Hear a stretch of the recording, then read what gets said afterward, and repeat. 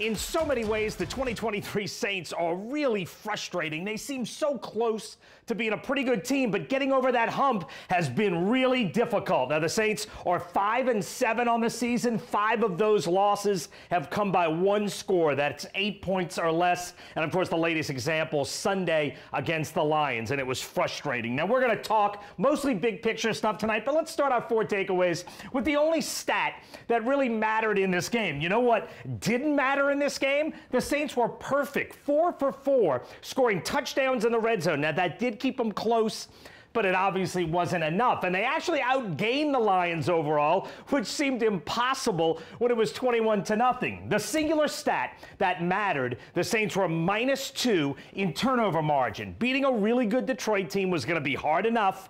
-2 made it insurmountable. The Saints needed somebody on defense to make a play. That never happened, and the Lions converted both of the Saints' turnovers into short TD drives, so it was 14-0 in points off of turnovers. And turnover margin has been a telling stat all season. When turnovers are close, that's +1, -1, or even, the Saints are 3-4. They're roughly 500. When they're winning the turnover margin, +2 or better, they're unbeaten. And when they're losing it, -2 or worse, they're 0-3. That includes Sunday, and simply put, they could not overcome that turnover margin. Let's get to the real question looming over this team right now. It's about the coach, and it's actually 2 questions. Should Dennis Allen be back next season, and will Dennis Allen be back next season? These are very different questions. At number 3, here's the simple case for Dennis Allen. Down 21-0 to a legitimate playoff team,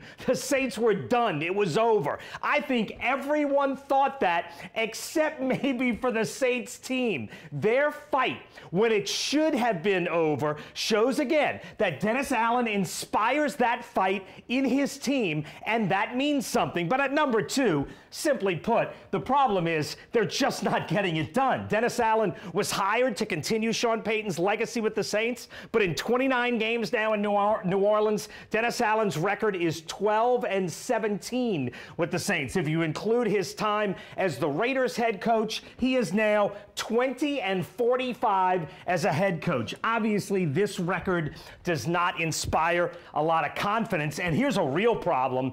The Saints are now losing their fan base. Derek Carr was booed every time he came on and off the field, and I don't ever remember seeing more opposing fans in the Superdome, which brings us to number 1. The big finish is here. 5 games to go. Right now, the Saints have 0 margin for error. Both the Falcons and the Bucs won this week. Those final 5 games, though, include 1 each against Tampa Bay and Atlanta, and nobody on the remaining schedule has a winning record. Dennis Allen got the quarterback he wanted, and the NFC South is a disaster. I do think if the Saints don't get to the playoffs this season, they should make a coaching change. But will they?